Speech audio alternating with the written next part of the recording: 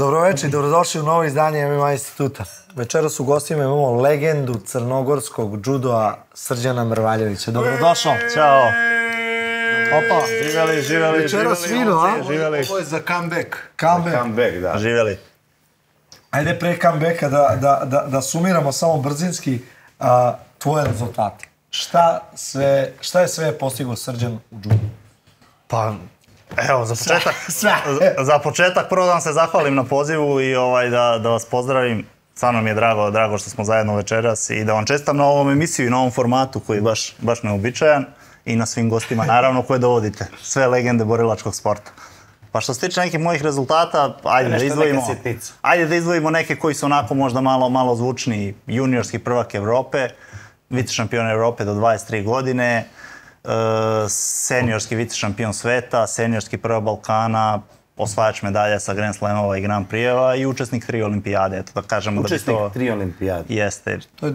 Bio sam sedmi, na jednoj sam bio sedmi, imao sam plasman, na ove dve drugi nisam bio, ali sam učestvovao. 3 olimpijade. I sad je četvrta na pomolu, tako? Da, pošto sam još uvijek mlad i perspektivan, sad idem na ovu Čuo sam da će se u Parizu pevati Idi u penziju. Pa, boga mi, mislim da ću biti sigurno najstariji, možda ću biti u godištu onih nekih malo starijih sudija i to ovih tamo zaželjskih. Čekaj sad, Da, izvinjaj. ono što je zanimljivo, ova korona i to navodno je tebe uvela u penziju i svi su nekako gledali da je to od tvog sporta, ali... Jeste, potpuno si u pravu. Ja sam imao u stvari ambiciju da u Tokiju završim i već sam se tad osjećao onako dosta staro i to mi je onako bio neki izazov, međutim bila je korona, ja sam prekinuo, nisam preskočio i evo sad posle još 3 godine palo mi na pamet da bi možda ipak opet mogao. Verovatno sam sad posednut nekim demonom džudoa, tako da... A koji je motiv? Pa znaš kako rođe... Za kome bi posvetio ovaj uspeh koji očekuje se? Znaš kako rođe, jedan dobio sam sina, on sad ima 2 godine i eto da kažem da mi je jedan od tih motiva, voleo bi da sin bude bar toliko star da može da me možda zapamti, to bi mi onako bilo baš bitno da me zapamti. Radići sledeću. Na nekom takmičenju. Los Angeles 28, brate. Ali sa štapom, znate, i sa onim infuzijom. Ima ona konkurencija veterana. Kako ne. Veteran imate vidjeli leši sve ove... Koji si poslije takmičenjima? To je bilo sad pre 4 mjeseca kada sam već onako ušao u malo bolju formu. Izašao sam, to je bila Afrika Open u Abidžanu. To je Obala Slonovače, glavni grad. Obala Slonovače, da, nije daleko. To je, kod nas u džudu imamo Grand Slamove kao taj najveći rang, zatim Grand Prix i onda idu ti Open, Afrika Open, Evropa Open turniri. To je znači najslabiji rang, ali ipak olimpijski turniri donosi bodove i za mene kao prvi turnir i kao početak je zaista bilo iznenađenje da imam 3 pobjede. Dobro sam se osjećao taj dan, bilo je sve onako fino i sad nastavljam. Pre samog turnira, ajde malo baš objasni koliko bodova donosi pobjede na Openu, na Grand Slamu i na tim turnirima, jer stvarno ja nemam pojma o tome. Da, mislim da je klasifikacija da je prvo mesto na Grand Slamu 1000 bodova, da je prvo mesto na Grand Prix 700, da je prvo mesto na Openu 100. Tako da, to je ta klasifikacija. Moraš 10 ovih Opena da osvojiš ili... Ne može se u džudo ići na Opene i tako tražiti norma. Moraš da ulaziš u visoke plasmane na Grand Prixima i Grand Slamima, moraš da ulaziš u 7 ili... Kukolj je sad pre nedelju dana osvojio Zagreb, to je Grand Prix. Da, posle dugo vremena se vratio, bio je ali pobedio je neku životinju, Foneska, dvostruki... Francuz? Ne, Portugalac, ali taj ima baš neke ozbiljne rezultate. Da, to je dvostruki prvak sveta i onako baš je neverovatno eksplozivan za tu kilažu. Milica je bila na 2 olimpijade, ali ti si baš preterao, ti si bio na 3. Jeste, ja baš nemam mere, zaista. Je bila na 2 ili je bila na 3? Jer možeš da nam objasniš, ovo konkretno mene zanima. I to je u prošloj epizodi David naglasio, nešto nisam razmišljao na tu temu, ali mi on dao, kako se zove, dobar pravac za razmišljanje. A to je da, ja se čudio odakle Kukolju taj, kako on to naziva, David kaže, predatorski stav. A on kaže da je verovatno gledao tebe, a jeste sigurno tako da ima od koga da kopira. Pa možeš ti da nam objasniš odakle, kako se pravi taj predatorski stav? I da li je to najvažniji segment u celom tom pristupu borbe? Stajem da pozovem Srećka da pita. Rođe, pogodio si ga u... To si ga mogu. Trener, to je otac, tu igra najbolju... Pa dobro, ta porodica kao prvi stup podrške je bitno i uvek je lakše, ne mora da znači. Naravno, ima šampiona koji roditelji nisu, pa evo Kukolj, njegovi roditelji nemaju nikakve veze sa džudom, niti su to, dok on nije baš postao dobar, nisu ni razumeli. Verovatno su mislili da je to i gubljenje vremena. Tako da, ali sigurno da je porodica, pogotovo ako imate oca ili brata ili nekoga da vas podržava, da je ta podrška jako bitna. Što se tiče ovog predatorskog stava, ti si isto rođeo se dugo bavio, tako da obično kad gledaš te velike šampione, kad ih pratiš, kad si istrajan u tome da istraješ, u čemu je Kukolj bio neverovatno istrajan, verovatno onda od njih malo i pokupiš te neke stvari. Opet kažem, po meni mislim da je glava najbitniji komponent za svaki borilački sport, da sve ostalo može da se nadogradi, da se poboljša, ali mislim da ako nemate glavu i ako nemate srce i tu borbenost, tu neku strast ludačku prema borbi, da teško možete u tim najvišim vodama u bilo kom borilačkom sportu da prođete. A brate, svaki profesionalni sport nosi ozbiljne povrede. Nema ako sporta koji ne nosi. A džudo je specifičan. Za džudo, ako ćeš da budeš najbolji u sali, ne na svetu, u Evropi, u šta ti ja znam, tu kolena prva stradaju, ramena i tako dalje. Ti imaš 39 godina, na pomolu 40. Ne znaš više da li si operisao levo koleno ili desno. I još uvek imaš tu želju da ideš napred. Mislim, to je ta glava, daj pričaj malo o tome, kako izdržavaš te povrede, kako to gura. Je bilo neko takmičenje da si izašao zdrav? Pa dobro, bilo je sigurno, bilo je. Imao sam 20 godina, imao sam 20 godina. Poneko je bilo. Pa dobro, mislim da svi ti naši sportovi, ti ozbiljni borilački sportovi nose sa sobom taj rizik od povreda i tu neku neminovnost da ako dugo se baviš i dugo naporno treniraš da jednostavno nemamo mi ni tu neku medicinu, ni te neke uslove da bi mogli baš da se takmičimo sa nekim inostranim velesilama koji imaju sve te timove i to, tako da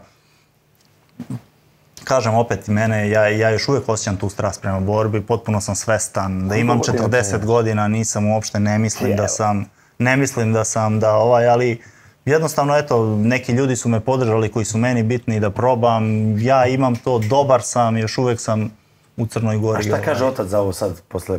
Nije bio za to, on već dugo nije za to, ali opet kaže, eto, mislim, ako ti to, bori se, ja ću svakako uvek navijati za tebe i volao bi, ali teško, zaista je teško, džudo je ogromna konkurencija. Reci mi sad zanima, hoću se zadržimo oko ovog sa povredama. Reci mi, da li te povrede dolaze zbog stila borenja ili neadekvatnog treninga i uslova?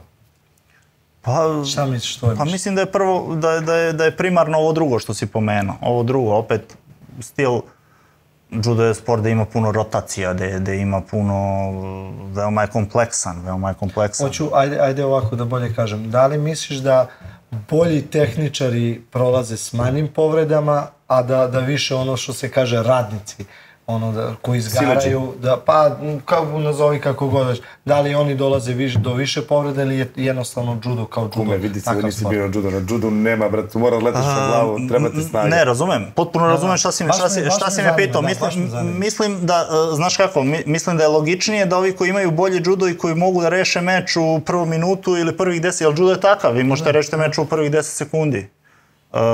I koji imaju bolji džudo i koji imaju tu mogućnost da plasiraju, da reše ili u parteru da reše, dobri parteraši da reše meč. Mislim da oni dosta su manje izloženi povredama nego onaj ko mora da radi produžetke, zlatne bodove, da se krši, pa tako puta 5 u jednom danu, mislim da je to, pa onda sledeći turnir pa da juri normu, mislim da su uvek ti ljudi više podložni težim povredama, sigurno, po meni.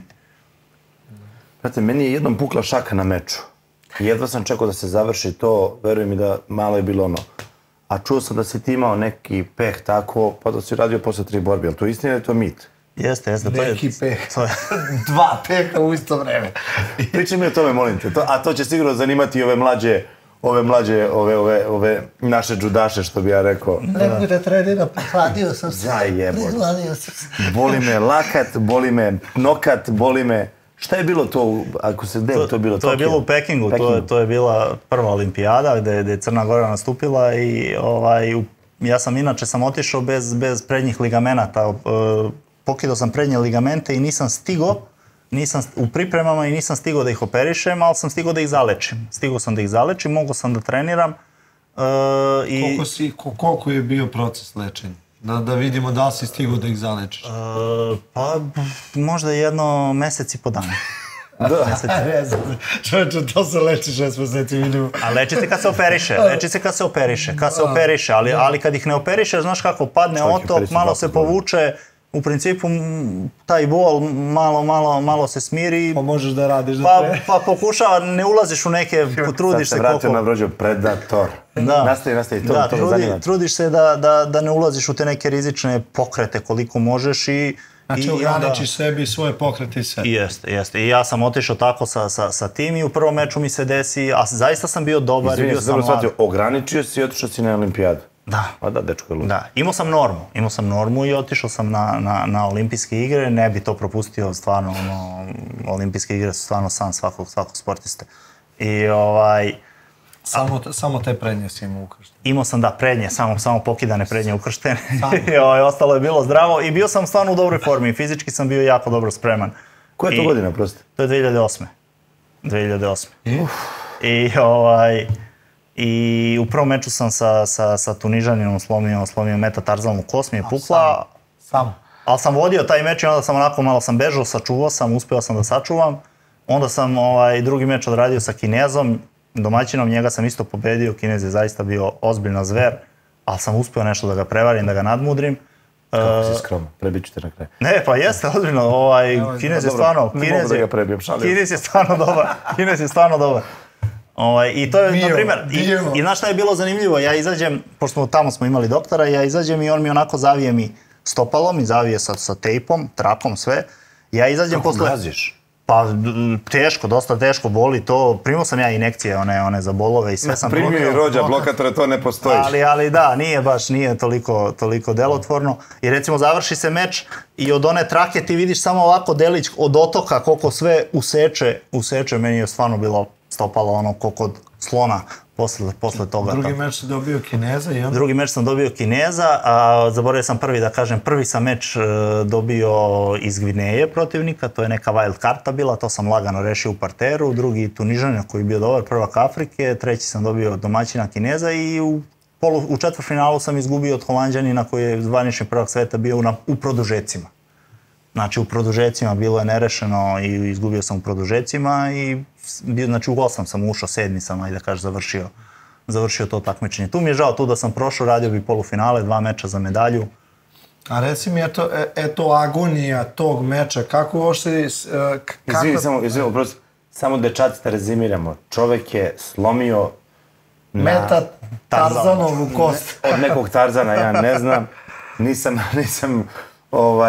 i nastavio da se bori. A vi ne možete dođete na trening zato što vam je mama i tata rekli. Izvinjam se. A kakve su bile reakcije oca? Je li on stavio uglu? On je bio uglu? Jeste. Kakav je to osjećaj, brat? Da li ću to ikad doživjeti? Kakva je bila taktika kad ste otišli na takmičenje, obzirom na povredu koju si imao i kad je došla nova povreda? Pa, moram da se vratim, znači malo pre, kad mi se desila ta povreda, to je bilo, ja mislim, april, to je bio početak aprila, to mi se desilo u Češkoj na kampu, a olimpijada je bila kad je svake godine, u julu, tako, I onda kad vidjeli smo na magnetu da je to puklo, to smo, ajde, ne možemo da operišemo, nema vremena, a tu je oporavak koji što si ti rekao od 6 do 8 mjeseci najmanje, to je minimum. I onda smo pravili taktiku, Rođo, ti znaš, u džudu pravili smo da više idemo na kondiciju, na snagu, da kidamo, da što manje ulazimo, da što manje radimo džudo, više se bijemo, onako, da to bude baš tuča onako iza gardi i sve to. I uglavnom tako sam trenirao, tako sam radio i sa svojim sparing partnerima. Jedan od sparing partnera bio i David Radulović, koji je sa mnom bio sada je trener Sada je trener i u judo. Sa Crvenom zvezdom imaš, pošto je David... Ja sam još 2003. bio najbolji sportista Zvezde i... To je 20 godina. 2003. sam bio najbolji sportista Zvezde, a titulu to da budem najbolji sportista mi je donelo to što sam bio prvak Evrope u Sarajevu, u juniorskoj. Tako da, Čekaj, da se vratimo sad kada ste uočili to da je povreda ozbiljna i to... Da, onda smo pravili taktiku da idemo na tu neverovatnu izdržljivost, da probamo da u tim kaznama, u toj agresivnošću, da tu prelomimo, da tu idemo. I to je dalo taj određeni rezultat. Mislim da bi sigurno prošao, da mi se ovo nije desilo u prvom meču, da bi na toj olimpijadi uzeo medalju. Zaista sam bio jako dobro spreman i to znaju svi koji su i trenirali sa mnom. Bez noge. Pa, kažem da sam imao, da, bez ligamenata, da, ali da mi se ova druga povreda nije desila koja je bila baš, tad se desila i bila je sveža i bolna.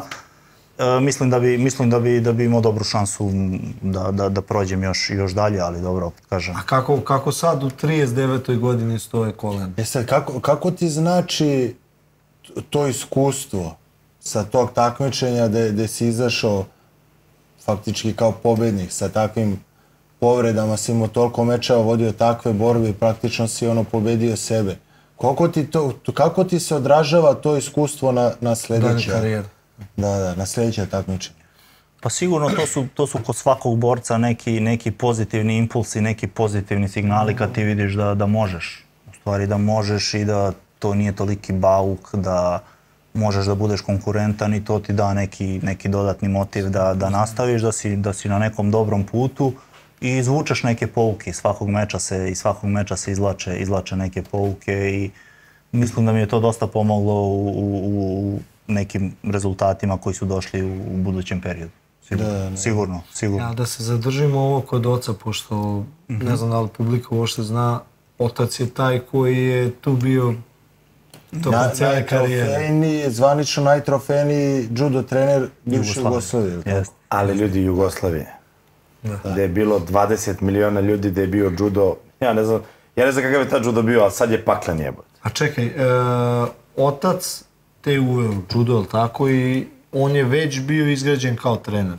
Jeste, moj otac je, ovo što je rekao Rođa, bio je 8 godina selektor Jugoslavije i trener džudo kluba Rakovica, tada se zvao Rekord Rakovica, zbog fabrike u Rakovici koja je radila. Tako da je to je, ja i nisam imao nekog izbora, sad da kažeš, mislim, normalno je da će otac. Imao sam brata starijeg, koji stariji je 9 godina, koji isto Dušan, koji je bio 2 put juniorski prvak države, bio je seniorski vicešampion države, ali je odlučio da se ne bavi time, on je nekim drugim putem krenuo biznisa i tako. Sestra mi je bila isto reprezentativac u ritmičkoj gimnastici, tako da ja nisam, to je jedna sportska porodica potpuno i otac me je polako uvodio, s tim što ja zaista nisam mogao, to će vam reći svi koji me znaju i koji znaju mojeg oca, nisam mogao dugo da se izborim za njegovu pažnju, jer taj klub je pun šampiona zaista i pun sjajnih džudista i jako je bilo teško izboriti se za njegovu pažnju. Tek posle, da kažemo, kad sam ušao u te juniore, kada sam uzeo prvu juniorsku evropsku medalju, kada se nadziralo da možda mogu da napravim neki rezultat, on se tada onako obratio pažnju na mene. Da li je razlog tog dokazivanja tvoj uspeh? Ima toga. Da si se dokazivao i želeo da mu pokažeš da možeš da budeš bolji, da usmeri pažnju na tebe. Ima toga. Razmišljao sam puno o tome i sigurno da ima taj neki psihološki moment da je meni ponekad bilo bitnije da budem uspešan i da budem bolji zbog njega nego zbog mene. I to jeste zaista tako u nekim periodima, pogotovo to iz kadeta, juniora, to kad si klinac, nekako mi je bilo bitnije da on bude zadovoljan nego ja. A reci mi moment kada si prvi put dobio njegovu pažnju, kakav je bio osjećaj? Pa kao to je bilo kad si imao 7 godina. Ne, u sportu. Kad je kupio robotića, sećam se. Moment kada te je primetio posle te medalje, kada je krenuo da otvara knjigu, book of knowledge. To je, osetio sam ja to. Ja sam to osetio kada sam ga pridobio. Međutim, on je dosta... Koji moment je to bio? Mislim da je to bilo posle Rotterdama, to je bilo 2002. kada sam bio treći na juniorskom prvenstvu Evrope i da je tad on mislim, ja sam u klubu zaista u mojoj kategoriji imao borce koji su bili mnogo bolji od mene, malo starija, mnogo bolji od mene, navešću samo neke, Luka Radulović, Nikola Nikolić, koji je sada sportski direktor Zvezde. Jeste, to je bio Kameni, to je bio... Jeste, Kameni. Kakva ekipa je to bila? Bilo je to puno, a da ne pričamo o ovim starijim generacijama koje smo svi mi gledali. Tako da je bilo tu jako teško izboriti se za Ali u tom klubu je poniko i Kukolj, moram opet da ga pomenem. Kako si ti uspio? Ja se tačno sećam tog perioda što ti kažeš, to je ono plejada vrhunskih džudista koji su spremni na tuču. I ti si u jednom momentu napravio ozbiljan skok. Jeste. Sad malo se izvinjavam na terminologiji, ali postao si najpozitivnije, sportski pozitivnije kurčevit. To je ono što fali džudo, da imaš to da gaziš preko drugog, ali u tom sportskom pozitivnom smislu. Kako se to desilo? Ja mislim, Rođo, ja stvarno nisam bio nešto da kažeš i to je Rođa sasvim u pravu. Ja nisam uopšte nisam pokazivao taj da ću biti recimo taj svetski nivo džudiste u tom nekom periodu. Ja opet kažem, ja sam u klubu imao ljude koji me svaki dan leše. I to sam imao po 4, 5, 6 nekad njih koji su uvek ispred mene. Ali verovatno u tom nekom ogromnom broju randorija sa njima, borbama sam neverovatno napredovao a ostao sam opet za razliku od nekih koji nisu, kao i u svakom sportu, imaju veliki talent, imaju sve, ali nisu istrajni, nisu spremni, verovatno bili u potpunosti, možda nekad iz opravdanih razloga, možda nekad iz neopravdanih, nisu spremni da se posvete tome. Ja sam bio spreman, istrajao sam u tome, opet kažem, imao sam podršku porodice koja mislim da je ključna bila za mene i napravio sam taj rezultat, ali opet kažem, svi ti ljudi sa kojima sam radio su za mene neverovatno dragoceni i zaista ja ih smatram jednom širom porodicom i uvek ću tu biti za njih jer mislim da bez njih nema šanse da... Znači da među tih 6 ili 10 koliko je bilo u tvojoj kategoriji, svako od vas je u datom momentu možda mogu da postane evropski ili svetski šampion. Apsolutno. Da li juniorski ili posle. Uške je bio preozbiljan džudista, samo što je bio jedna... Uške je bio strašan, Uške je bio najveći talenat, jedan od najvećih talenata. Ja mislim da se ti, Rođo, isto slažeš u jednom periodu koji, pogotovo u tim klincima, to je bilo neverovatno. Čini mi se da jedino što je njemu nedostajalo i par još boraca u tom periodu, to su ulaganja.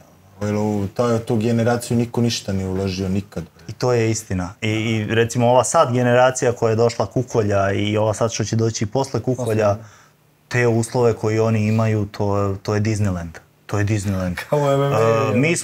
Mi smo imali dosta onako loše uslove, a ovi pre nas o kojima pričamo, pogotovo ta generacija, to je tek bilo katastrofa. Pre njih onda sankcije i ono sve. Kameno doba, brate. Da, to je baš bilo ono katastrofa i čim su se ti uslovi malo poboljšali i čim... Ali nama je, vidi, džudo, bre, ceo život nam je džudo mnogo dobro. A činiti se. Pa nije, Rođo, činiti se, vidi, nije bilo... Bilo je pauza, bilo je postova dugih. Jeste. Bilo je dugih postova. Kukolj kad je krenuo to 2008. Rata se vratio u kameno doba.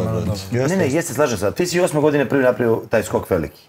Kukolj je, ja mislim, 9. ili 11. napravio taj skok. Kad je Majdov postao svetski šampion? 17. 17, on je koliko imao? 24 godine? 34 godine. 16. 2018. 2018. Mislim da je 18. 17. kaže tvoj kum. Možda je 17. Čipa kad se vratimo na sve, gladni ljudi postižu veće rezultate. Znaš kako, moraju da se neke kockice spoje, opet ima svega. Opet mora nešto, ne možeš ti postići rezultat ako si po sankcijama i ne možeš nigde da odeš. Kako postigneš, ti možeš da treniraš, možeš sve. Ne možeš postići rezultat ako toga ne možeš da živiš. Ne možeš... Imaju tu dosta nekih stvari, ali moraju da se spoje, opet kažem i da imaš nekog ko će te bije, uz koga ćeš da napreduješ. Ja mislim da su sparing partneri u džudovu nešto što je ključno za uspeh.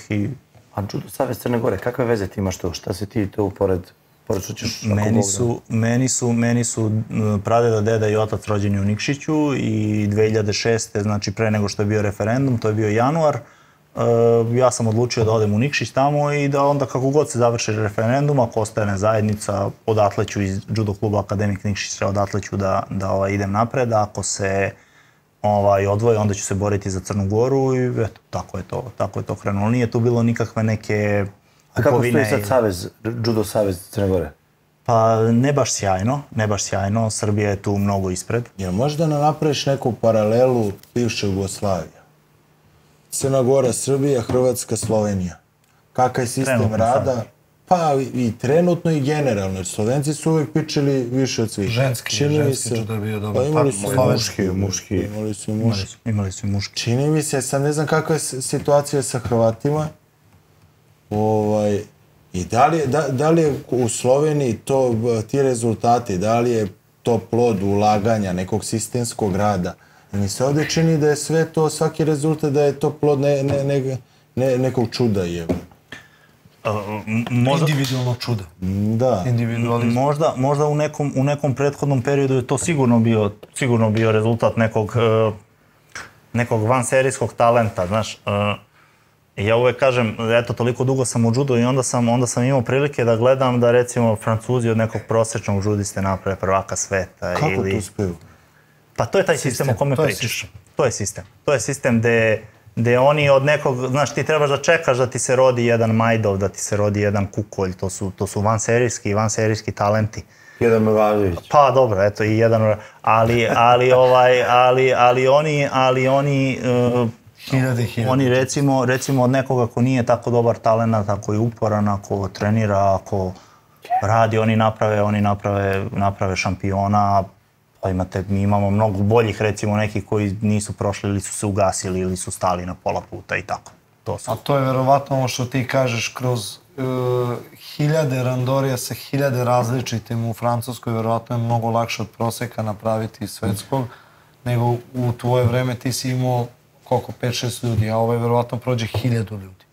Apsolutno, taj sistem je jako bitan, bitna su ulaganja, bitno je da imate prave ljude na tim čelnim pozicijama. Ja opet kažem, često kod nas ljudi žele da obavljaju funkciju i oni bi da budu funkcioneri, ali je malo pravih sportskih radnika, malo je onih ljudi koji hoće u rudniku da rade i da stvore taj rezultat, da oblikuju taj dijamant. Napokon to se menja sad malo ovde kod nas. To je dobro, to mi je drago. A recimo, bio si u Japanu. Da. Kakav je tamo način treninga?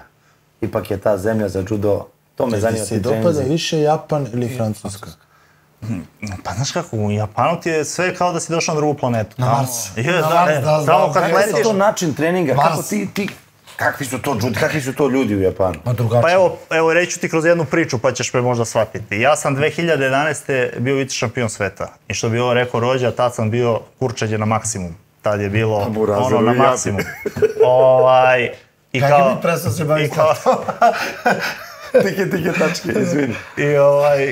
I kao takav sam otišao onako pun sebe kao vicešampion sveta, a Koreanac je bio prvi, tako da nisam nešto Japance nešto ni doživljavao u svojoj kategoriji, mislio sam da je to. Otišli smo na neki univerzitet, došli smo na trening, bilo jedno 120-30 studenta, ljudi, i to je za mene bio šokantan trenutak. To je zaista za mene bio šokantan trenutak, gde bukvalno takve batine nisam dobio da onaj od 60 kilograma do plus, svako ko me uvatio, ja sam više bio u vazduhu nego što sam bio na zemlji. Više u vazduhu nego što sam bio na zemlji. A došao sam kao vicešampion sveta. I onda sam u stvari shvatio šta je džudo u Japanu i naravno to je ovo što kaže Rođa, to je drugačiji stil potpuno od evropskog, posle 5-6 dana ti se navikneš na to, puno je to drugačije, sve to onda ide drugačije i ti počneš njih da bacaš i sve, ali na početku i oni zaista, oni ne treniraju džudo, oni žive džudo. Oni bukvalno žive džudo i to je... Koja je to godina bila? 2011. Ali ima razlike u mentalnom pristupu, jer u džudu mi to nisam obraćao pažnju ranije, te kasnije, u nekom momentu sam počeo to, da, mislim, to da svi imaju 2 ruke, 2 noge, dižu, ne znam, 200 kila čučanj, 160 kila bench, Ali taj mentalni duel koji se ne vidi je u principu i najvažniji. Da ti osjetiš da si mentalno jači od njega i da on to razume. Jel ima to razlike, se ispašće sam rasista neki, kad radiš sa Japancem i kad radiš s nekim Europljanima, konkretno Francuzem. Ima to u pristupu toj borbi, jel ima razlike? Mogu ja da mu odgovorim. Nikad nisam bio sa Japankom, rekao bi ti. Izvim. Bravo, odličan odgovor. Pa, znaš kako, oni jednostavno kad ti dođeš kod njih, oni, uopšte njima nije bitno ni da li si ti neki šampion, ni da li imaš titule. Oni su tu na tom treningu, oni idu da te razvale, to nemaju uopšte taj neki respekt ili jednostavno nemaju taj strah da ne padnu. Nisu tako ukočeni, nemaju taj pritisak. To je ono što ti kažem, znaš, oni kao da žive džudo, kao da je to... I oni to rade svaki dan po 6-7 sati, znaš, oni su tu u sali, samo uče i treniraju, tu trening traje po 3, po 4 sata. Kakvi su oni s povredama, brate? Onda se recimo desi da rade 3 sata u čikomi, to mi je bio drugi šokantni moment kad sam došao ujutru na trening. Tehnika u mestu, ne, samo tehnika u mestu i to radiš 3 sata. To je nešto što mi džudisti, u mestu kad se zagrejava, što mi džudisti nešto i ne volimo da radimo. Sve ono napred, nazad i to je to. Sad zamisli 3 sata. To da radiš 5 minuta, to nikada prođe. A znaš šta je 3 sata? I to tap, 3 sata. To je za mene bio drugi šokantan trenutak. Čekaj, šta ti je prošlo u glavu? A ja tebi ne mogu da... To je operacija mozga. Pa da, ja sam mislio da je vreme stalo, da se to nikad neće završiti, da sam ja u nekom horror filmu, a znaš, ne možeš od sramote, ne možeš sada ti da nešto kažeš neću ili ovo, to je sramota. Pogotovo tamo si došao kao gost. To je bilo, ali sam svaki posle jutarnji trening preskakao. Ni na jedan više nisam otišao, jer sam znao da je večernje taj randori, da su borbe i onda samo na večernje sam nisi živeo u džudu. Nisam na taj način, nisam takav da bi to mogao. Hoću ti kažem, zamisli kad oni od malena to rade. Čekaj, šta je to? To je surova disciplina. Tako je, to je samo disciplina i tu nema skretanja, to je jedan sistem i, znaš kako, ili uđeš u sistem ili te nema, jer njima je lako. Tebi se jedan majdol ili kukolj pojavi u svakih 40 godina i ti moraš da ga očuvaš. Oni takvih imaju po 50 svake godine. I njih baš briga ako ti nećeš doći drugi, bit će prvak sveta. Ako ti nećeš doći drugi, bit će prvak sveta. Nije problem. A reci mi, kako ti se čini taj parter? I pričaj mi o tom parteru tvom s ovim Brazilcem Flaviju Kantom. Šta je to bilo? Imao sam priliku da radim s njim, on je zaista čarobnjak i ajde to što ja i nisam neki strašan parteraš, niti smatram sebe nekim sad parterašom, da sam solidno imam par stvari koje mogu da prodam i koje nekad pokušavam. Nisam tako širok kao što su neki drugi, ali on je tu zaista čarobnjak. Desilo mi se da gledam da radi 14 vezanih mečeva u parteru sa... On ih završava i oni samo prilaze, to su ljudi od po 100 kila, 120, 60, nebitno. I on ih sve završava i na kraju treninga, to je međunarodni kamp gde su Japanci, Brazilci, Kubanci, Francuzi, svi. Na kraju treninga, znači cijela sala mu aplaudira, tako da to je stvarno... Nije bio svetski šampion? Nije, bio treći na Olimpijskim igrama i mislim da je bio, te ima i svetsku medalju, da je bio treći na prvenstvu sveta. A nije bio šampion? Nije bio. Nije uspio da plasira to u finalima i to? Nije, zato što je džudo specifičan, upravo zato i kažem ta širina, jer ti sada ga pustiš, on će svakog da završi, međutim u džudu ne puštaju tako puno partera, ako neizgledna situacija odmah dižu gore, dosta je to drugačije od brazilskog džuđice. To sam sad teo da te pitam. U posljednje vreme je bilo čak, ja mislim, i osvajača medalja iz brazilske džuđice koji su i pokušali. Sad možda lupam gluposti ispravim, ali sam video dosta tih tranzicija. Da li su počeli sad u posljednje vreme da puštaju više taj parter, baš zbog toga? Koliko se džudo izmenio? Da, koliko se izmenio džudo iz tvoga vremena? Pa izmenio se... Koliko se parter koristi više? Koliko ima tu... Koliko evoluira u parteru? Gore su zabranjene gomila nekih hvatalica, nešto. Pa da, pa iz onog našeg vremena, eto samo kad su izbacili noge, oni su već pola judoa, To je već bilo... To je šokantno bilo, pogotovo... A zbog koga su izbacili te noge? Pa ja mislim najviše zbog Gruzina, da, zbog Gruzina, zbog ovih Azerbejdžanaca, znaš, dešavalo se da se ovako, znaš, pomere noge, stave glave, spuste se na 10 centimetra ostrunjače, znaš, pomere noge nazad i samo ko će za nogu, znaš, ko će koga za nogu. I onako bilo je dosta dosadno i onda su htjeli da isprave, jer jednostavno ne možeš onda da plasiraš ni u čimatu, ne možeš nikakvu tehniku da plasiraš, a judo je... Rvači znači bili više. Da, sambisti rvači, oni su više u tim pozicijama i onda su to su, rekli su da nema više za novu, onda se trebalo se naviknuti na nešto drugo. Da, izbacili su dosta tih no-name tehnika koje nemaju ime, koje su došle iz samboa, iz Ima rvanja. double leg, single leg. Da. Imaju ono ime. Pa dobro, da, sad. High crouch i to, vrat. To su time su to anulirali, ubrzali su kazne, napravili su ga da bude televizičniji, da bude dosta lakše za razumevanje, izbacili su koku, izbacili su juko, sad imaš samo 2 poena vazar i ipon. Pre si imao koku, juko, vazar i ipon, onda, znaš, ljudi ne znaju, znaš, padne na koku, na 2 kova, ima 2 koke, jedan juko, pa onda kazneš, ido, čuj, kej, koka, sećaš se, rođe, to je baš bilo onako dosta komplikovano. To je bilo umeće biti sudije, Jeste. A sad su to dosta redukovali, sad je on dosta televizični, prave ga da bude i dosta onako i popularni. Koliko je popularan sad u posljednje vreme uopšte? Koliko je praćen? Jel uopšte imaš uvid u to, znaš? Imam, pa idem svake godine, putujem po celom svetu i onda imam prilike uživo to da vidim. Zavisi u kojim zemljama. U Gruziji je nenormalno popularan, u Azerbejdžanu je popularan, Pariz, to je ludilo mozga, Tokio, to je isto jako. Kako je bilo slonovača? Imam snimak, to je za mene to bilo iznenađenje neverovatno, to je puna sala. Ako se ne varam, oni imaju dole onaj njihovo rvanje. Jeste, afričko. Jeste, sa šamarima, ima svašta nešto. Pa, ono je nabadaljene, šamar je drugačije. Da, imaju. Bilo je puno sala, mogu ti reći, bilo je puno sala, bilo je organizovano navijanje, baš onako za mene jedno iznenađenje, ja sam mislio niko neće tu doći. Čekaj, kako si na tom turniru, koga si pobeđio, koga si imao protivnika? Pobedio sam protivnika to su bili sve Afrikanci, bilo je 2 Francuza, ne znam da li još neko bio bilo je još da li Austrijanac jedan ili tako, to je uglavnom su ti borci iz Afrike.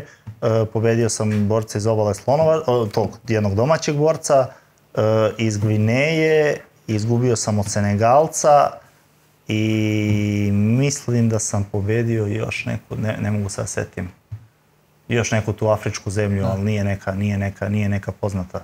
Kakav je judo u Africi sad? Pošto nekako Afrika je bila...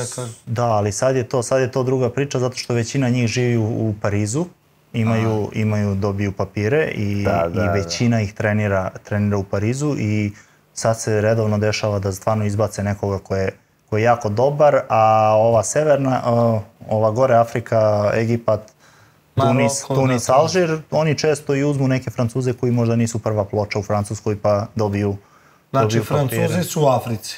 Pa da, ima i oni podižu judo i ovi idu tamo, treniraju, tako da dosta se taj afrički judo podigo, nije to više uopšte bez veze. A imaju dobru predispoziciju, onako crnci su jaki. Često postavljamo pitanje koji je najbolji i slažemo se s tim da je judo jedan od najboljih sportova za decu. Zanima me tvojega ogledanja toga. Kome dominiraš večeras? Živeo David! Kume dominiraš, evo. Ne mogu da te pitam, evo. Rekli ste mi da sam ozbiljen. Kum, treba samo na vino da ide. Znaš da u kalupa i šovo pitanje, Davide. Davide, češće me misli da dolazi. Nešto da postavim pitanje. Imam i ja broj telefona, brate. Znaš šta, ja često pitam ljude koji dolazi iz judoa,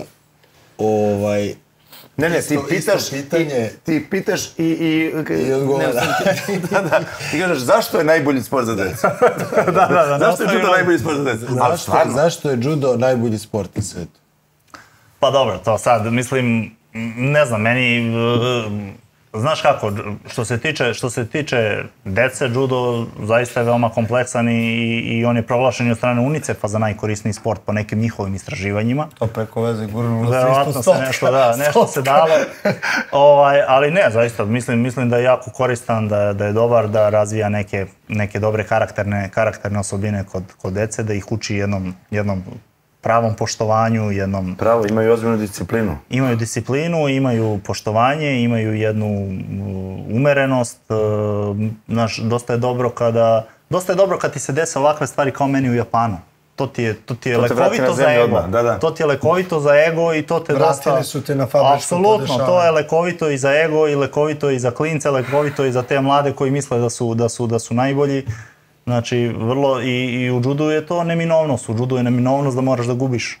Nekad gubiš i godine, i 2 dana, i 5 godina. Ne možeš da prođeš nigde, a treniraš mnogo, treniraš jako, znaš da si dobar, a ne možeš da prođeš. Tako da, mislim da ti porazi nauče nekoj ovako skromnosti i umerenosti, koja je dobra sutra i za život i za sve. Da.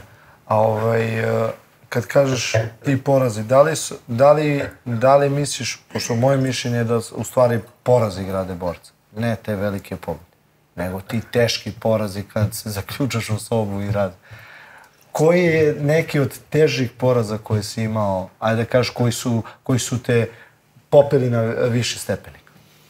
Pa jedan od tih smo pomenuli, to je sigurno ovaj u Pekingu i to si dobro dete. A mislim, pazi, to si bez nogu radio, ajde, da. Ali svakako poraz je poraz, mislim, ko to danas pamti, da li neko ima nogu i nije, pamte se rezultati, sport je egzaktan i zato je dobar i to je ono što ja volim kod sporta. Ali to si odlično detektovao, sigurno da te porazi podižu, da iz poraza možeš mnogo više da nekih stvari izvučeš i da te čine da budeš mentalno jak da nastaviš. Nije lako kada daš sve od sebe i treniraš, a ne dođe rezultat onda kad ti misliš da bi trebao, ali to je jedna tajna, da treba biti strpljiv. Ne može rezultat baš da dođe onda kada ti želiš, nekada se desi da... Jesi bio nekad u Gruziji?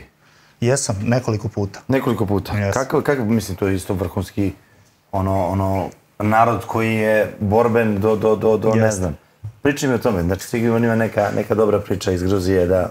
Pa znaš kako, meni su oni onako po temperamentu dosta slični nama, ovako sa Balkana, znaš, taj narod. Vole svi rvanje, džudo, dizanje tegova. Pravoslavci Gruzici? Jesu, oni su pravoslavci, vole... Jesu kompleksaši?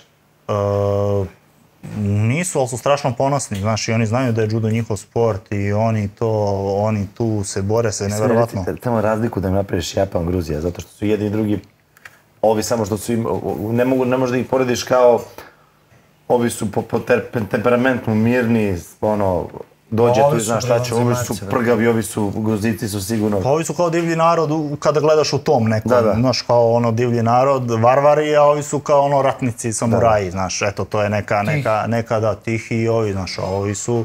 I to je potpuno drugačiji stil, ovi idu potpuno na snagu, idu na upravo ovaj no name, što smo rekli, ali imaju ime u stvari. Tehnike i Japanci rade onaj školski džudo, to da uvatim za rever, učimatu, ostogari, oučigari i tu se otprilike završava svaka priča. Kako su se Gruzici transferovali posle te promene u džudu? Kako je njihovo bila evolucija u ovom novom stilu? Pa ja sam stvarno mislio da će oni imati užasnih problema, međutim oni su sada izmislili nešto drugo, to ne uvati za nogu, nego uvati pa podiže, pa diže, pa isto slično. Tako da su odlično snašli, još imaju bolje rezultate nego ono kad je bilo za noge.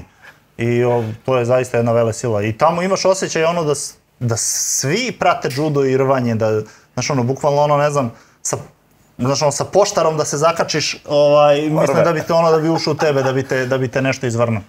Tako da mislim da svi živi tamo treniraju i da su to onako top sportovi u tim zemljama. A reci mi sada razliku ovako, pošto dobro pojedinačna takmičenja, u džudu postoji i ekipna takmičenja, ali tako?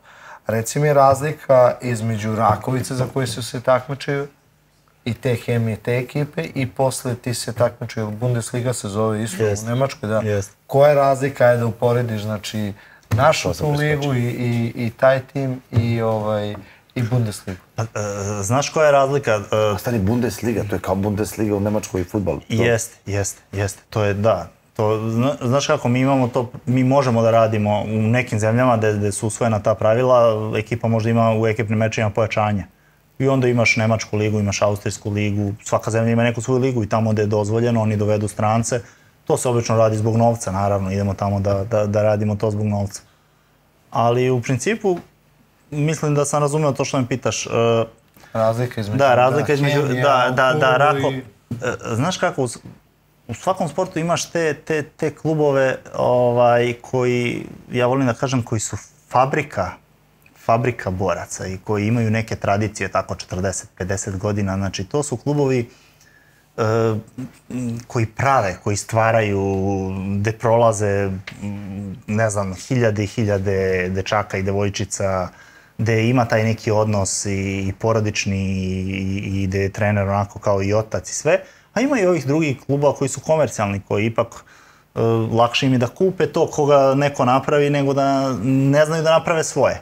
I onda naravno kada ti kupiš, ti napraviš dobru ekipu, ali nikad ne možeš da imaš tu hemiju i nikad ne možeš da imaš to kao neki klubovi koji imaju tako duge tradicije. Imali smo mi puno puta, ja sam imao prilike da vidim da je, znaš, odmah se tu naprave neki klanovi, odmah se ovde, a ovo gde se... Rusici, Srbi, Nemci... Ja sam u Rakovici uvijek znao da mi je mesto. Znači, meni je mesto uvijek bilo pri začenju i to sam znao. Ja ne znam da li će ikad postojati više takva neka ekipa. Ja znam, mislim sad pričam, jebi ga, poredim Rakovicu sa CDS-om u našem sportu, zato što smo mi u ono vreme, bilo je recimo 10 boraca u MMA-u, od tih 10 je bilo 9 da je bilo iz CDS-a. Radomir Kovačević je uzeo svetsku medalju iz Rakovice. Ometla me rođa. Bio je. To što pričaš, onda se vraćam, znaš, ova tradicija, ovaj klub ima tradiciju, sad sam otišao do Radomira Kovačevića. Postoji, vidio sam sad na netu, koja je tradicija, 1960. godine. Da, mi smo slavili 50 godina. Pre koliko, ne znam koliko godina smo slavili? Pre 10 godina, pre 9 godina. 50 godina. Ima i film strašan, zove se Klub. Jeste, to je dokumentarni film, zove se Klub. I super je onako na YouTube-u i pokazuje sve te generacije, onako mnogo je fino. Stani, otac je ispratio, jebi ga danas poznat Ivan Todorov, on mu je bio trener. Otac je baš neko ko je zagazio u judo nenormalno. Ko je stavio trag u judo nenormalno. Ozbiljan trag, mislim, žao mi što nije tu, ali nagovorit ćemo ga jednog dana da dođe. To ćemo posle Olimpijade sad kad budeš otišao. Kad uzmeš, brate, kad se ispišeš sa medaljom, brate. Hoćemo. Mislim, stvarno jebote, koja to težina je. Imao si ozbiljno uticaj na Kukolja. Kako je teško to njegovo odrastanje pored tebe? Pa Kukolj je došao u tom nekom periodu kada sam ja stvarno bio na nekom vrhuncu. I ti znaš, ja sam stvarno radio agresivan judo i radio sam dosta onako atraktivno i mnogo sam bio borben, voleo sam da rešavam to bacanjima i da budem efektan. I Srećko je doveo Kukolja, u stvari on je došao da trenira, on je bio kadet, ja mislim, ili tako nešto, bio isto visok kao i sad, mislim da ali imao jedno 70 kila, ili tako, onda možda misliš na što je to ličilo. Možeš da misliš na što je to ličilo. Dobro, samo ga vi vređite. Da. A iza kamera boli nas uvo. Sad ostavim komentar sad, išta. Dođi na parter. Nemoj mi parter. Nemoj mi parter. Izveni. Ništa. I kažem ti, Srećko ga je doveo i ajde, on je došao i ja sam odradio onako jedan randori s njim, mislim, ono, katastrofa. Po meni katastrofa je bio. Znači, ono, leva ruka ovamo, neartikulisano, potpuno mršavo, visoko, onako. I ovaj kaže, mali dobar, a ti razmišljaš... Pa ja kažem, Srećko, što si ga doveo? Rekao, šta će nam? Rekao, mislim, nije nešto. No, kaže, vidjet ćeš, kaže, bit će on strašan. Jebat. Ti gledaš ono ludo. Ja kažem, ako on nikad bude strašan, rekao, ja stvarno poješću svoj kimono. Međutim, ono što ja dobro nisam mogao da znam, posle prvog treninga, ali što sam se uverio posle, bilo je neverovatno koliko je on bio spreman da trpi batine. To se dešavalo, to su bili, to možete i njega da pitate, on će vam to reći. Jer on je došao opet kao kadet, kao još zelena, mrša, visoka težišta, bilo dozvoljeno za noge, a levak. To je bilo katastrofa, ali ne, ono i drugi, hoćemo treći, znaš, ti ne možeš više, znači on neće sloni, znaš, idu mu i suze i plače, ali neće se sloni, imao je tu neverovatnu... Opet je znači ta glava jaka. Da, neverovatno je bio rešen da uspe i zaista je postao strašan i te rezultate koje on napravio, biti prvak Evrope, vicešampion sveta, sad je osvojio Zagreb posle jedne teške povrede, izašao. Zaista je postao pravi džudista i... On je mator. On je mator u džudu. Da. Jebote, šta ja sam dinosaurus. Rex. Tiranosaurus. A reci mi sada je malo da se zakačimo za oca, pošto je bio velika figura u tom, već smo ispričali dosta. Šta je, ajde kažemo, neke njegove uspehe, koga je on izbacio, pošto je... On ima svetskog šampiona. On je, da, Dragomir Bečanović, on je, Srećko je bio selektor kad je on postao prvak sveta u Beogradu i to je do Majdova bio najveći rezultat te bivše Jugoslavije. Dobro, sad ne možeš to gledati, sad se odvojilo se sve odvojilo se, ali da kažeš sa tih prostora je bio jedini prvak sveta. To je bilo u Beogradu, 89. Radomir Kovačević je isto bio član... To je ovo što je prekinuo CDS priču. Da, Džudo kluba Rakovica. Ali nastupu za Rakovicu. Jeste, nastupuje jedan dug period za Rakovicu i to je čovjek koji je zaista ostavio neizbrisiv trag na džudo i koji je bio kapiten Tokaj univerziteta u Japanu, što je verovatno jedini stranac da je nekad bio kapiten ekipe u Japanu. On je bio bronzani na olimpijskim igrama? Svetskom, evropskom i olimpijskim, sve 3 bronze imao. On ima kolekciju sve 3. Čovjek, legenda je. On je otišao da živi u Ameriku posle to. Kaka legenda je. Ima jedan događaj koji mi ispričao prijatelj jedan, kada je bio u Beogradu, držao neko predavanje na difu. I sad meni je ostala ta priča umemorisana, znači on to doživeo, baš ga je pogodilo. Kaže, ulazi u amfiteatar, on pun, znaš, i kreće ovacije, vamo tamo. I on stane za katedru i kreće plače. I kaže, evo, tek sad, u smislu, tek sad se ostvario, znaš.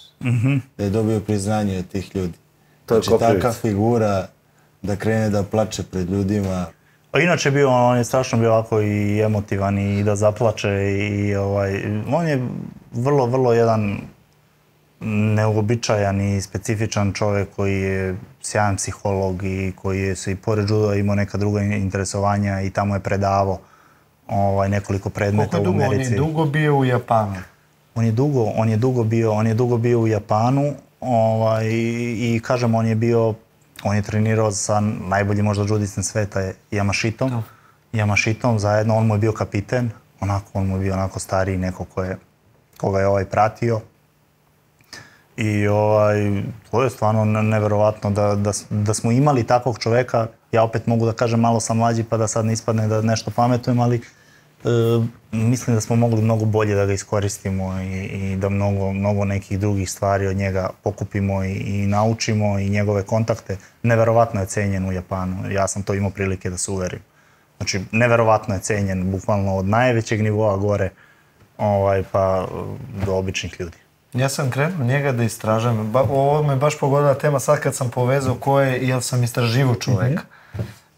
Slučajno naletim na njegovu priču, njegove dokumentarci, šta je sve uradio. I sad, ja nisam neko ko se razume u džudo pa da sad znam njegovu veličinu u džudu. Ali njegova veličina šta je uradio posle, na primjer i u Americi, čime se bavi u Americi, da je držao taj džudo, da je mnogo dece obliko u kvalitetne ljude, da je mnogo dece spasio, odviko od poroka, droge i svega toga. I ja se zadivim čovekom, krenem da istražujem, da ga nađem i tipa prošle godine umre. Jeste.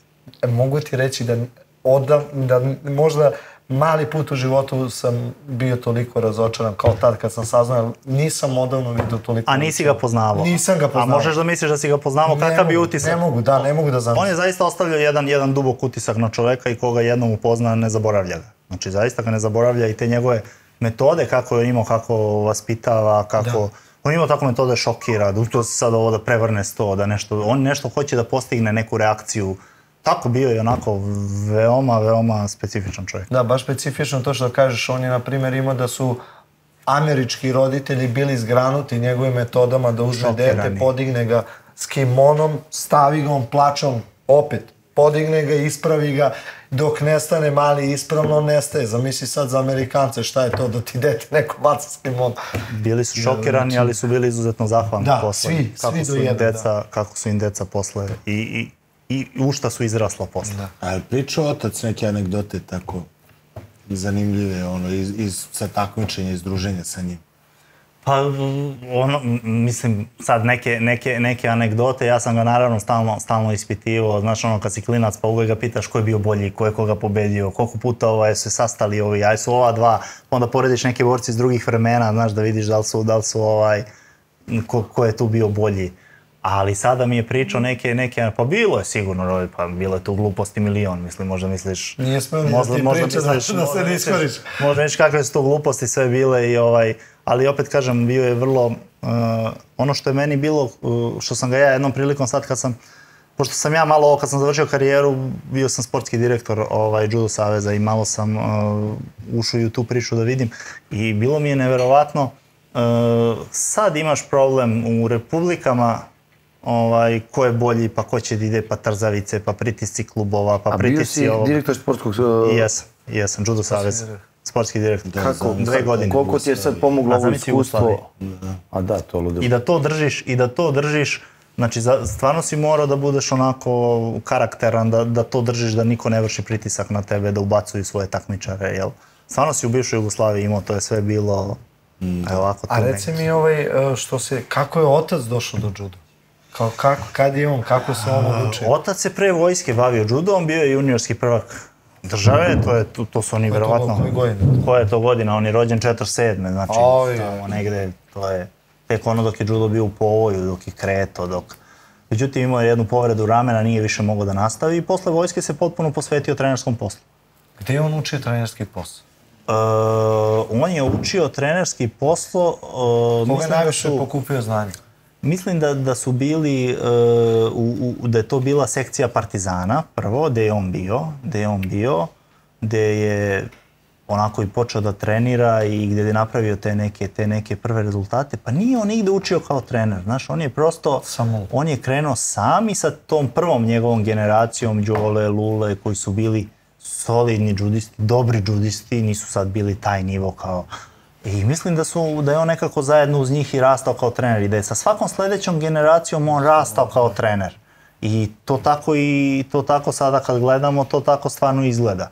Da je on sa svakom narednom generacijom rastao i pravio sve bolje i bolje rezultate. A naravno, to kad je bio kao selektor, opet kažem, imao i dobar materijal, ne mogu da kažem, stara Jugoslavija, mogo si da izabereš, stvarno si imao izbora da izabereš dobre borce. Baš, znaš. U svakom sportu ti sada imaš staru Jugoslaviju, ti imaš mnogo veći izbor. Ali opet trebalo je to sve voditi, trebalo je održati tu neku atmosferu. Mislim da je njegova najveća prednost kao trenera što je dobar pedagog i što ume da održi atmosferu, dobru atmosferu. A pričaj nam, brate, ja prvi put kad sam otišao sa rođenom da mi pomognu tamo džudisti, nešto u žandarmeriji, a jesu, rebili su. To je dobro. Odem tamo kao da se zagrejemo, igramo fudbal. Taj fudbal kad sam video, pa ja nisam više želeo da trenam MMA. Pričaj nešto, 100% je bila ta neka priča. Imali smo, pa imali. Uvek, brate, si igra fudbal, pobede džudisti. Kako bre pobede džudisti pa dođeš da vidiš? Imali smo mi jedno vreme u Rakovici, to se znalo, to je non stop fudbal, ali onda sve smo živo porazbijali, sijalice, prozore, to je duvalo na sve strane zidovi, otpadao malter, više se nije moglo i onda je zabranjeno. Nismo imali novca to da renoviramo. Pa onda te tuče, znaš, između, pa go, nije go, znaš, pa mislim, prođe lopta s druge strane, ovaj go, ovaj nije go. Ekipa bili, baš to ovako hemiju imali, to specifično. Da, a ti fudbali, to je bilo to što ti kažeš, to je bilo... Znaš što me zanima, brate, jebi ga, ja se ne razumem, pa mogu da te pitam. Todorov, kako je došao na to neko mesto u tom džudu, džudo je odskočio, da krenuo je tim nekim putem, što jebi ga, ja opet ti kažem, ne pratim, ne znam sve, ali krenuo je nekom uzlaznom putanjem. Pričaj mi nešto o tom. Ne, on je zaista napravio tu jednu, to je bukvalno revolucija što se tiče džuda. I on je zaista neko ko, to će pokazati vreme koje... Ali je već vreme... Ne, već pokazuje, ali moraju da prođu godine i to će pokazati njegov pun doprinos džudu. On nikada nije izašao iz džuda, on se bavi drugim poslovima, ali nikada nije izašao iz džuda i to ga je stalno držalo i zaista je napravio neverovatne, obezbedio je neverovatne uslove. Svima koji hoće ozbiljno da se posvete imaju fantastične uslove i mogu da treniraju. Tako da Todorke je tu što se toga tiče baš napravio revoluciju. Kako ti znaš ko je Khabib Nurmagomedov? Ja ću postaviti pitanje. Ajde ti. Jel pratiš MMA ovo? Da, naravno. Jesi gledao Kabiba? Jesam, naravno. Kako je to dosadno čovjek? Ajde, kako ti se prvo čini Kabib i to? Pa on mi se čini najpribližnijem to nekom džudo kodu. Znaš, onako, tom nekom džudom. Da, poštovanje, disciplina, skromnost, jedna skromnost i jedna neverovatna upornost i želja da i ta veza sa ocem koju je zaista imao i definitivno da mu je to davalo najveću snagu, videlo se posle toga. Mislim da je i nastavio da ne bi imao takve rezultate kao dok mu je otac bio živ. Mislim da je ta veza baš bila snažna i da je davala... Da li znaš šta je po njemu najbolji sport? Ne znaš njegovu izjavu šta je dao? Judo is class, yes, da. Yes, judo is class, yes. Šta kaže? Pa rekao, mislim, on je rekao da je za njega raspravljao se sa Henrike Hudom, koji ima zlato s olimpijskih igara u rvanju, on je se raspravljao koji je bolji sport. Da li je rvanje ili judo? Ronda Rousey. Ne, ona druga, PFL, što je... Kayla Harris. Da, Kayla. I on je rekao kao jeste, kao sve rvanje vrhunski, ali judo je kao klas. Zamisli da to kaže Dagestanac. Da. To je... A ne, kako je rekao ono za olimpijadu? Olimpijski džudista može nešto samo da mi priča. Sećaš se? Pa mislim da je to i rekao, da olimpijski... Ne, naveo koji je broj zemalja, da je nešto 170... Koliko ima takmičara? A da je vamo 49... Da, ovamo imaš 100 u konkurenciji, tako je nešto. Da, zato je on rekao judo je klas, zato što je... Mnogo veća konkurencija. Mnogo je masivnije. Judo je, ako se ne varam, i najmasovniji borilački sport. Jeste. Pa znaš kako, on je i vojni i policijski, to zna i Rođa, on je u svakoj zemlji ti imaš i vojni i policijski... Judo je vojni i policijski sport i u mnogim zemljama je univerzitetski sport.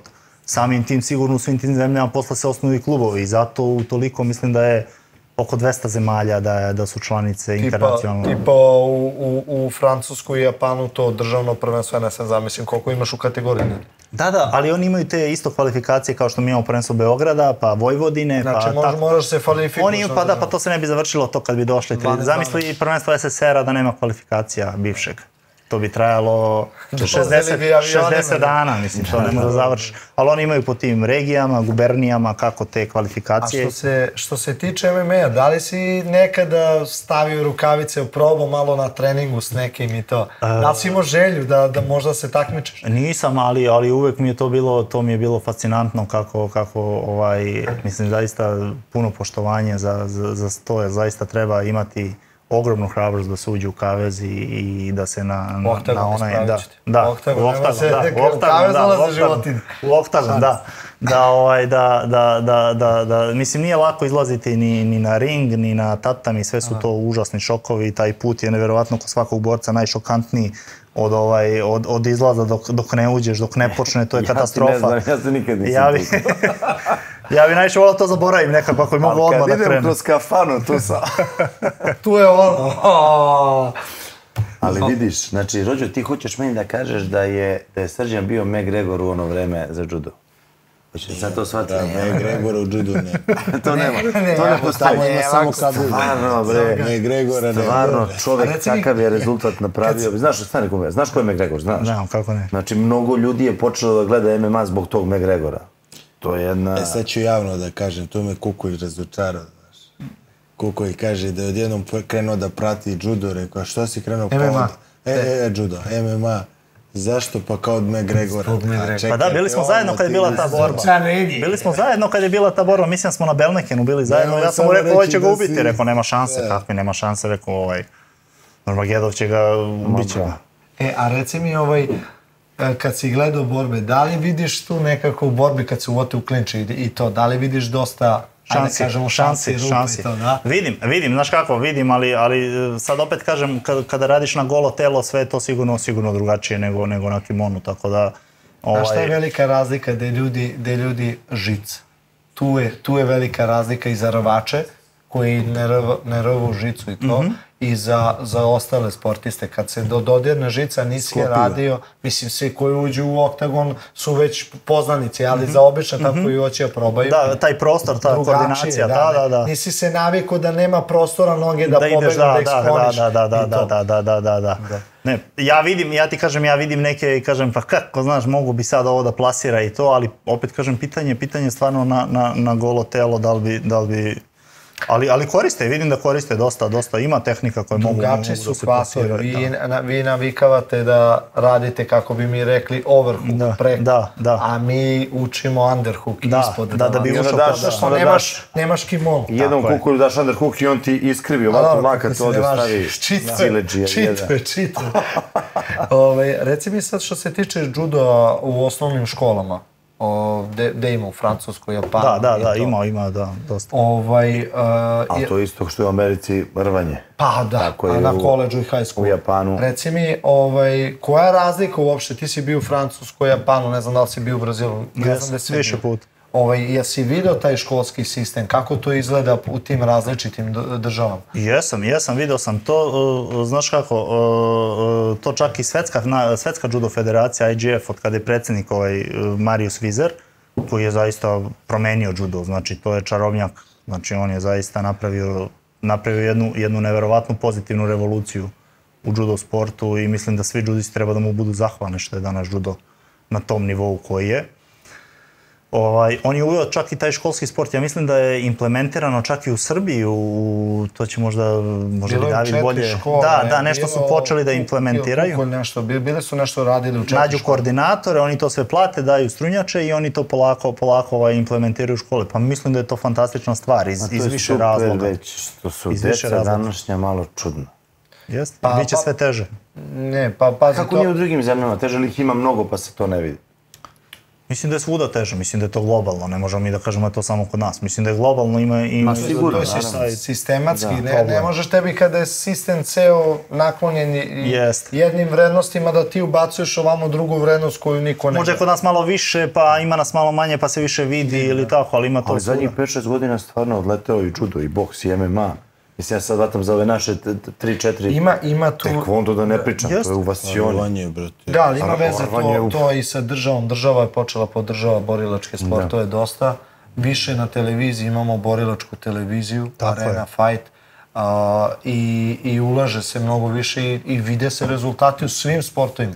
Pa vidi, samo ova vaša emisija koju ne znam koliko desetina hiljada ljudi gleda, sigurno puno doprinosi tome. Tako da Mi smo to krenuli ovako da se družimo. Ali hoću da ti kažem, kada svako od nas da neki doprinos i kada se svi mi trudimo da na pravi način predstavimo da naši sportovi zaista vrede i da oni nisu manje vredni od nekih drugih i prezentujemo koje su to benefite koje nosi naši sportovi, mislim da se samim tim i sport ide napred.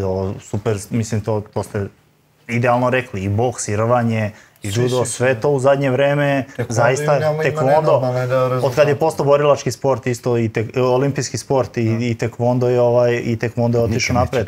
Borilački sport. Nemoj, Dragane, zašto ćeš da hoćeš komentare loše odmah? Posle ti krivo što si jazavac.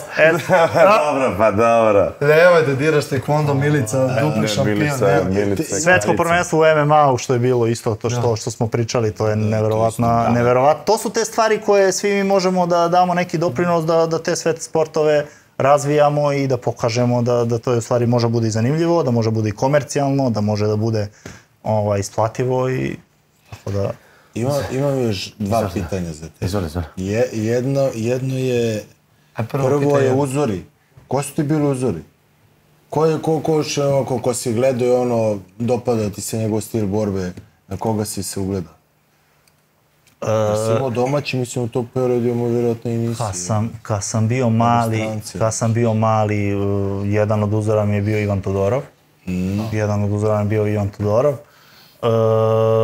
Mada, opet kažem, u Rakovici bilo i tih sjajnih starijih džudista koje sam gledao. Da, Dragić, Andrija Đurišić, koji je bio sjajan, Labu, Siniša, Šujica, sve su to bili. I prvo veliki ljudi, fizički veliki ljudi, želiš da si veliki, to je kad si mali, želiš, eto, bar da budem kao oni veliki, pa onda rezultati to. A što se tiče nekog inostranog juda, ja sam volio, ne znam da se ti sećaš onog Estonca, Budolina. On je dolazio, radio i za žandarmeriju.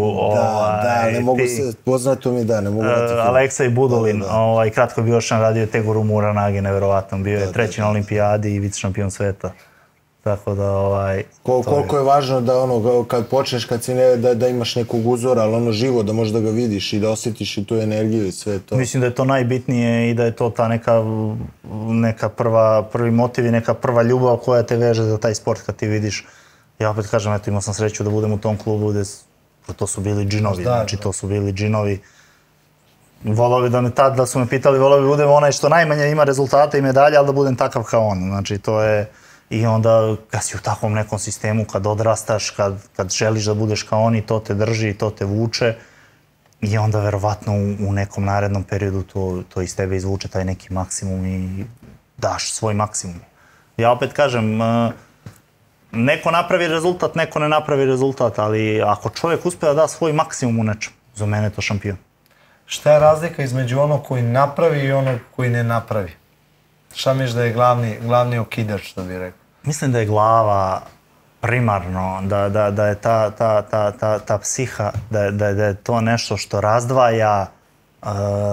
razdvaja te šampione koji naprave veliki rezultat i super šampione, isto super šampione koji ne dođu do tog rezultata, ali su isto fantastični. Pa mislim, ja ću ti otvoreno reći da sam siguran da samo u mom klubu, eto, ja posle Kukolja sad imam neki najbolji rezultat u toj Rakovici, ali sam siguran da nisam bio najbolji i da su mogli da naprave rezultat, da su imali bolji potencijal neki borci da naprave rezultat od mene. To je definitivno tako, ali opet kažem, ono što smo pričali na početku, treba se i slože neke stvari i da ostanu, i uslovi, i da se ne povrede, i da kad su baš najbolji odu, a ne da im uvedu sankcije, ili, znaš, da neće, tako da mislim da pored svega ovoga što smo pričali, talenta, glave, svega, da trebaš da imaš i malo sreće da bi napravio taj neki veliki rezultat. A što se tiče, pošto dosta puta ispominješ tu glavu, da li se slažeš s ovim u posljednje vreme, sad ne znam koliko u džudu toga ima, ali ima dosta u MMA-u i priča se sve više o tome, kao radu baš na tom. Da je to sad kao sljedeće gde sportista može najviše, pošto svi su sad dobri tehnički, svi su spremni kao ždaje, gde sad može dalje da napreduje čovek, sad su krenuli sve više da rade kao sa tim, kako ih zovu, psihoterapeutima ili šta već. Sportski psiholog. Da, ne znam kako sad titulu koju da im da. Pa ja nisam protiv toga ni ovako nekad da sednem i s tobom da popričamo. Jesi radio ti? Ja nisam, ali definitivno sigurno to daje neki rezultat, ali opet ti kažem, trebamo da pazimo da to ne pređe u neku, da ne pređe granicu. Znaš, jer ako, mi smo borci, svi smo mi borci, neko u ovom sportu, ali mi smo svi borci. Ako krenemo suviše fokus da stavljamo na nutricioniste, na ishranu, na psihologe, na ovo sve, izgubit ćemo fokus na ono što nam je posao i na ono što treba. Znači, mislim da treba naći neki balans i da treba umereno koristiti sve to, ali da ne treba očekivati, ne znam ja, kakav rezultat ili se potpuno sada okrenuti i reći da zato što ja ne pobeđujem ili ne uzimam medalje, da je to samo problem što nemam psihologa. I sad ću da idem i sad ću sve što mi kaže psiholog, jer psiholog nije borac, psiholog nema pojma šta je borilački sport. On će ti reći u nekim... Pa ne, on ti daje samo pouzdanje neko da ti... On pokušava da ti reši problem, da ti osvetli neki put koji ti možda ne možeš da vidiš, ali ne previše, znaš, ne baš bez slušati sad, znaš... Ne da ti bude gužva. Znaš, ako ima gomilu boraca... Mislim da ne, jer mi smo ipak borilački sport, znaš, mi smo... Ima gomila boraca koji haos prave na treningu. Kad dođu tamo svetla publika, vamo tamo, pogube se, nije to. Tu pomaže taj deo da im on kaže, ma bre, veruj u sebe, ideš napred, možeš ti to. Ali to se slažem potpuno s to. Nije ni nužno da oni kažu kao je veruješ u sebi to. Problemi su mnogo dublji. Tako je. Ja ne znam da li si ti, ja sam išao baš zbog tog sporta, ne znam, 7-8 godina, na 3-4 ta razgovora, terapije, kako oni zovu. A to si sigurno bio preko? Ne, ovdje sam bio. I, brate, kad sam popričao, iskreno ti kažem, uopšte nije problem to, on tebi kao ti možeš, ti da kraju dođeš da ti je tebi problem neki iz detinjstva. Dođeš i kažeš, volim muškarce. Da. Izvini, do sad smo bili ozbiljni, ovo je rekord emisije, ovo je rekord emisije, izdominirao si, Dragane, nemoj da se pokvariš. I generalno nije problem to kao, nego se nađe da je problem nešto tipa tamo što si, ne znam, u školi te neki maltretirao siledžija ili ćale je bio presurov prema tebi, nije ti dao, ne znam, se baviš sportom koji voliš ili ti nije nešto dao da igrice da igraš ili tako. Ili dubli neki problem da ne ulazim ko šta ima. Sigurno za zavisnosti od problema, ako je ovo da se ti, da na treningu daješ mnogo i da toliko ne daješ na takmičenju, da imaš nešto što te paralizuje, što ti jednostavno ne da, verovatno je njihov posao da nađu taj ključ, šta je to što ti ne da i zašto imaš takav osjećaj i da ti pomognu da to prevaziđeš. Ali opet kažem, nimalo nisam protivnik toga, mislim da treba sve dozirati, ali opet kažem, mi smo borci, to je neka intuicija, ne možemo sve staviti u kalup, pogotovo u borilačkom. Kukolj je išao, Kukolj ima psihoterapeut. Po meni previše, iskreno ti kažem, previše, mislim da on inače ima problem što previše želi da kontroliše situacije u mečevima.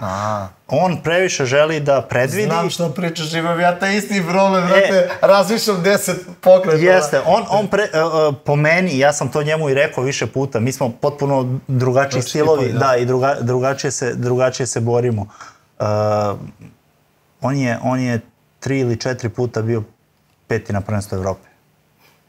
Znači, on je 7 ili 8 puta izgubio za tu medalju. Istina, dolazio je u te pozicije još kad je bio klinac, kad nije bio ovako dobar. Sigurno da to danas ne bi propuštao. Bio je 5. na prvenstvu sveta. Po meni je trebao da bude najmanje u finalu. Znači, ja mislim da on, iako je, ajde da kažemo, najbolji ili među najboljim borcima, mislim da je trebao još da napravi rezultat, da toliko vredi, da je toliko dobar.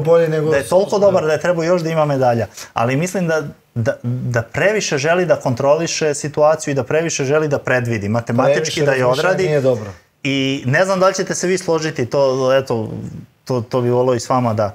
Mislim da kod boraca nije baš dobro kad je čovjek previše inteligentan. Mislim da to stvara neku inhibiciju straha od poraza. Po pravu si, jednog Vaso Bakočević, glup ko kurac.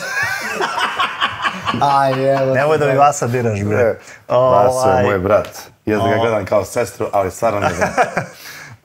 Mislim da ta prevelika inteligencija i svesnost stvara inhibiciju i... Budi više straha. Budi više straha i da parališe borce. Mislim da ovi koji, znaš, nisu nešto preterano. I tako sam viđao, znaš, neki ljudi koji uopšte nisu, znaš, on ima to judo, dođe tu bije se, znaš, nema on pojma, to izgubi pobjede. Da li je nešto uloženo u njega, da li nije, da li to neko gleda, da li ne gleda, znaš, njemu je to... I nekako su mi ti borci, uvijek sam se divio to kako, znaš, konstantni su, prave rezultate, znaš, iz poraza oni izlaze, pa dobro, pao, što je sad pao, znaš, idemo sad.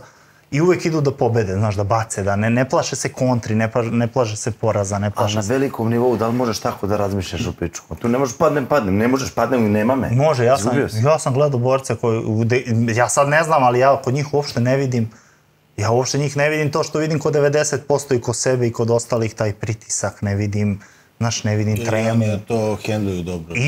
Ili oni to nekako ne pokazuju, ne znam, ali mislim da ta prevelika, ta inteligencija, baš prevelika inteligencija za sport i nije baš neka prednost. Ja za borilački sport. Znači, zato su fudbaleri ovako uspešni. Će biti komentar. Tekvondo, futbal, šta je sledeće? Daj, brate, košarku, brate. Daj košarku. Indijanci ušli u finalu. Njima skidam kap. Brate, još jednu stvar, dobio si sina pre 2 godine, 3, kako? 2 ili 3? 2. Znači, trebamo opet uvedemo koronu da bi napravio dete. Taj moment, ozbiljni se malo. Ozbiljni se malo reši to još. Ima kako se zove jedno pitanje. Sad smo ovo s brda zvola organizovali, nismo imali nešto fore da se spremimo. Pa sam juče pogledao intervju u kojem je prvi izašao. Čisto vidim šta se dešava, da malo ažuriram informacije. I kako se zove, jedna tema mi se provukla koja mi je bila zanimljiva.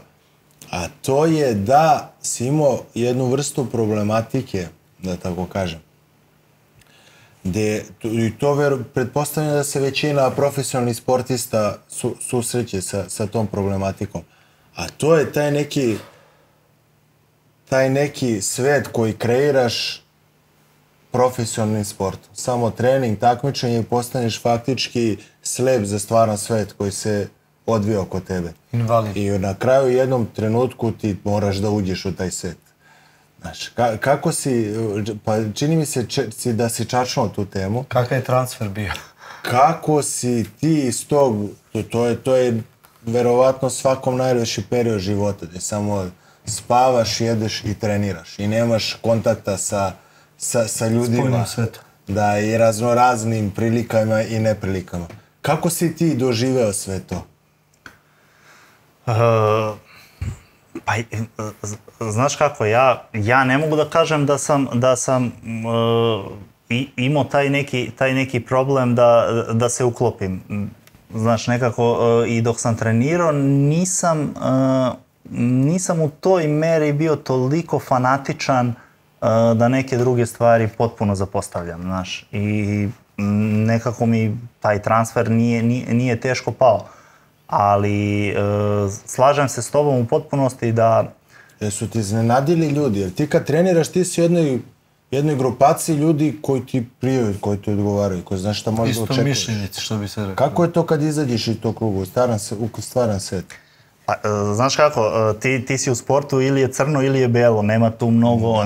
Recimo ili je crveno ili je belo. Da. I tako. Nema tu mnogo kolorita. Međutim, kad izađeš napolje tu, onda ima mnogo tih nijansi, ima mnogo nekih stvari. Opet mislim da je taj period kada se čovjek bavi profesionalnom sportom, da je nekako najčistiji, najegzaktnije i najrealnije ono što si ti. Znaš, ljudi mogu da iskoriste neku situaciju pa da naprave novac, da naprave dobru firmu, da imaju političku potporu, da ih negde gurnu, da ih neko postavi, da im je tata neko, pa jednostavno ti u našem sportu toga nemaš. Ti si, čak i u nekom ekipnom sportu ti možeš da igraš neku poziciju ako ti je tata neko ili... U našem sportu to nemaš i mislim da je to onako baš egzaktno i da ga zbog toga svi mi volimo. Pa ti demantuješ tu priču. Tvoj tata je bio ovo, a da prešao se. Pa dobro, ali ti kažem, znaš, šalim se, me razumijem svaki taj borilački sport je po meni baš onako fair i daje nam svima priliku da pokažemo i to je sreća, mislim da je sreća, pogotovo za muškarce da imaju tako sport, da možeš ti da pokažeš u našem sportu i koliko si jak, i koliko si hrabar, i koliko si brz, i koliko si dominantan, i koliko si psihički stabilan. A zbog ovih današnjih pravila čak i ne možeš ni to. Što misliš? Pa današnja pravila ti ne možeš dobiješ batine. Evo baš vatam se za MMA. Ako je neko tvrdoglav, to je glup, možeš dobiješ batine. Ovako možeš dobiješ batine. Pa dobro, možda... Ne možeš dobiješ batine zato što je evoluirao MMA, zato što je mnogo bolji nivo nego što je bio. Ali evo i džudo. I džudo, sad ti dovedi vrhunsku... Ja pretpostavljam da jeste i džudo da je nenormalno, ja ne znam sad kako... Ne, vidi, pa džudo za suđenje najteži sport na svetu. Istina, znaš kako, oni se trude, imaju taj care sistem, imaju sve, oni sad gledaju, imaju sve. Možda ukradeš kako hoćeš. Evo, po meni Kukolj posljednje takmičenje u Turskoj što je bilo. Ono, bre, stop, ja ti ne mogu da pričam, pošto se ne razumem. Ali ono što mi je objašnjavao... pokradili, pokrali su. Pa jesu ga pokradili, šta, ono što mi je objašnjavao, znaš, kad mi ono pokazuje ovako, stanite ljudi, bre, kako su vaša pravila, evo. Jel neko tu rekao pravila su ovakva i jeste, pa onda su možda ih porekneš kako hoćeš. Da, to ti je čar džudoa, znaš. Ti, pored toga što je to greška neka, ti trebaš da prihvatiš to muški, da se ti pobediš. Jebote, Fedor kad je izgubio. I sljedeći put da izađeš i pobediš, znaš. Fedor kad je izgubio, spustio glavu, kada si izašao.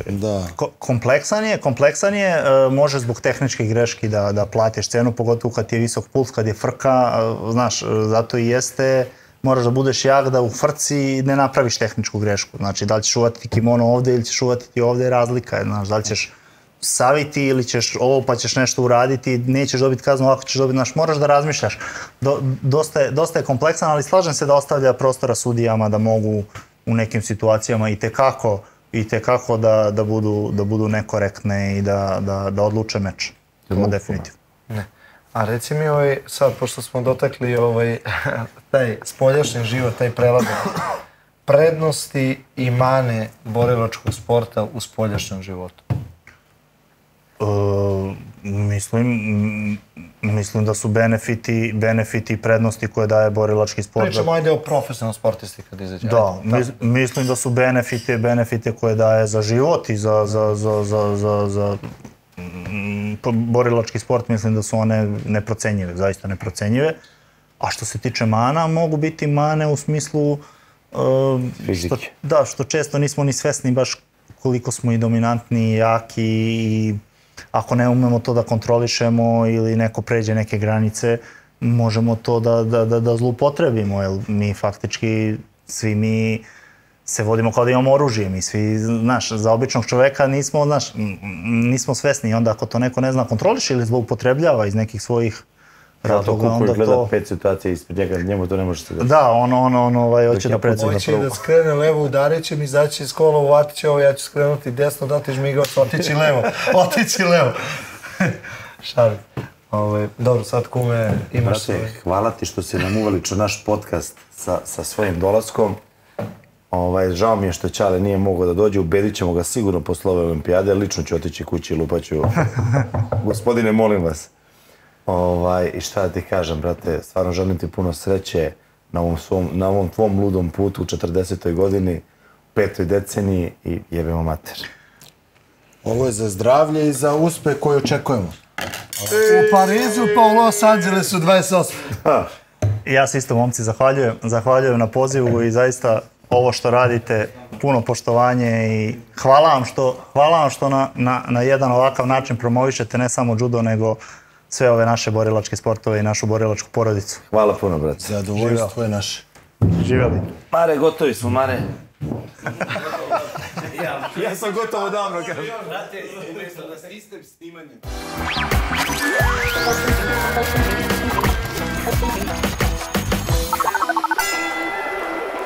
Jesmo počeli?